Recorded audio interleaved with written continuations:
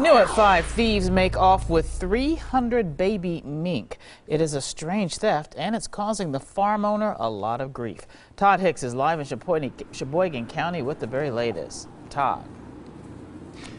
Well, Stephen, Carol, you're right. I talked to the owner of that farm for a long time today. He tells me he's lost $40,000 and nearly 350 baby mink since the beginning of the month.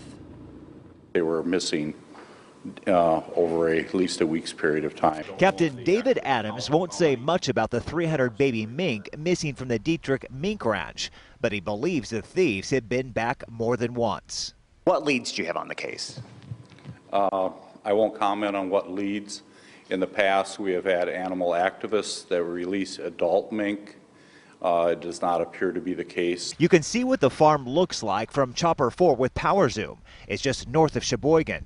The man who owns it started noticing the babies missing from their cages. That's when he called police. The owner tells me he believes whoever committed this crime knew what they're doing simply for the fact they had to come in and snatch these 300 animals from their cages. The owner was too nervous to talk on camera, but I talked to him for a long time.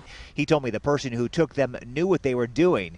He thinks they lifted a few babies from dozens of cages, hoping no one would notice. The mink, at this age, they're barely able to walk. Michael Whelan works for the fur trade industry. He said it's very likely the babies have died. It's a real tragedy because they're not going to survive once they're away from their mother.